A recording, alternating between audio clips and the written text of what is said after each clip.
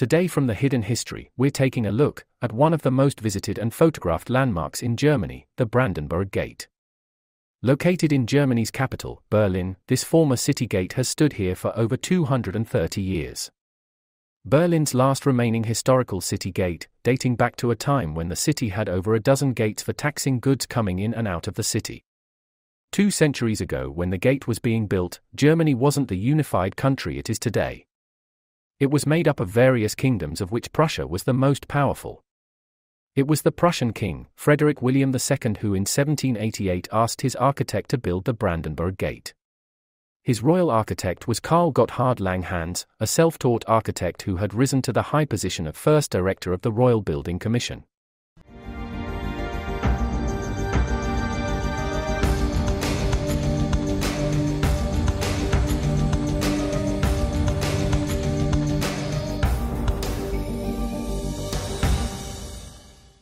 Langhans broke away from the popular Rococo and Baroque style of the time, with its decorative, ornate and detailed flourishes, and designed the Brandenburg Gate in the neoclassical style, characterized by simplicity, symmetry and grandeur.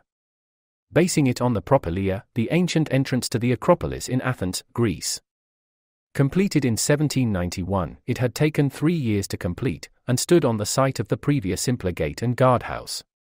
Gottfried Schadow, the artist behind the decorative reliefs and sculptures, topped off the gate 2 years later with a quadriga sculpture, a 2-wheeled chariot, pulled by 4 horses carrying the goddess of peace.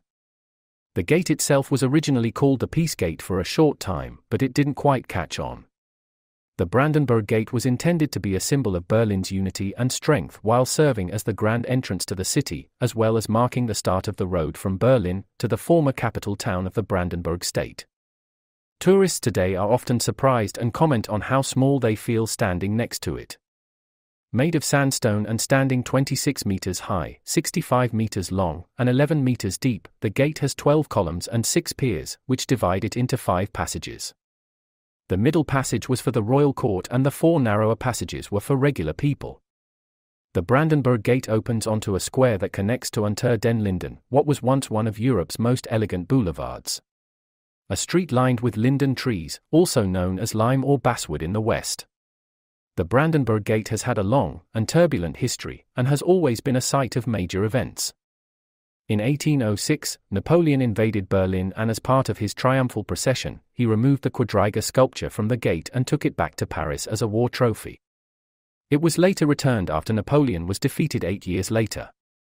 The goddess of peace was replaced with the goddess of victory, and an iron cross and a Prussian eagle were added to commemorate the victory. The square next to it was given the new name Pariser Platz, meaning Paris Square, also in remembrance of Prussian conquest. When the Nazis came to power, they used the gate as their party symbol. The gate was badly damaged during the war, and the quadriga had to be replaced. After the war, Germany was divided into West and East. And Berlin, though in the east, was also divided in the same way. This led to the Berlin Wall going up in 1961, and the Brandenburg Gate found itself stranded in a no-man's land for almost 30 years, cut off from both sides until the Berlin Wall came down in 1989. The gate then took on a renewed significance, a symbol of a reunited country and of peace.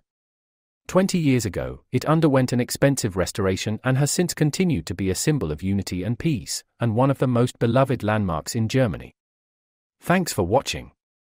Like and subscribe for more.